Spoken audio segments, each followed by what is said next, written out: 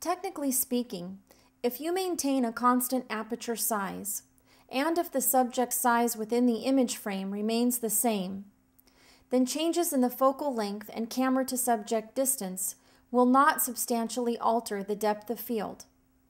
In fact, mathematically, they come very close to canceling each other out.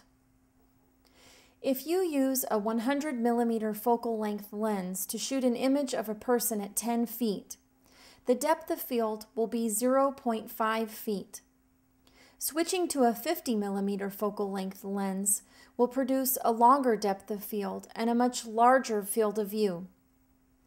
So to get the same subject size within the frame, we have to move the camera so that it is only 5 feet from the subject. This decreases our subject to camera distance and thus shortens our depth of field. This setup will also give us a depth of field of 0.5 feet. Though this may be true mathematically, in reality we will see that the result tells us something much different. The image at left was shot from approximately 2 feet with a 28 millimeter lens, with the lens set to f2.8. At right is the same scene, shot from approximately 8 feet with a 135 millimeter lens, and with the lens set to an f-stop of 2.8.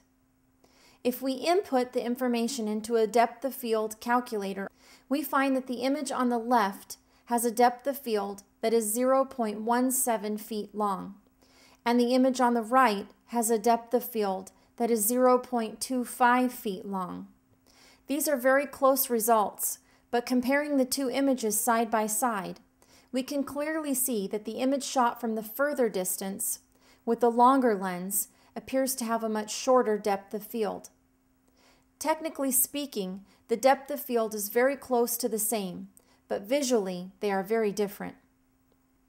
The difference between the two images has to do with the perspective that each of the lenses provide.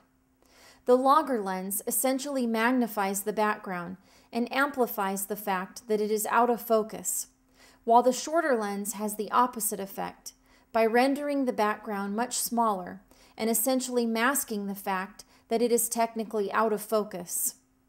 So in terms of the resulting image and artistic considerations, it could be said that focal length, in this case, tends to overpower subject to camera distance.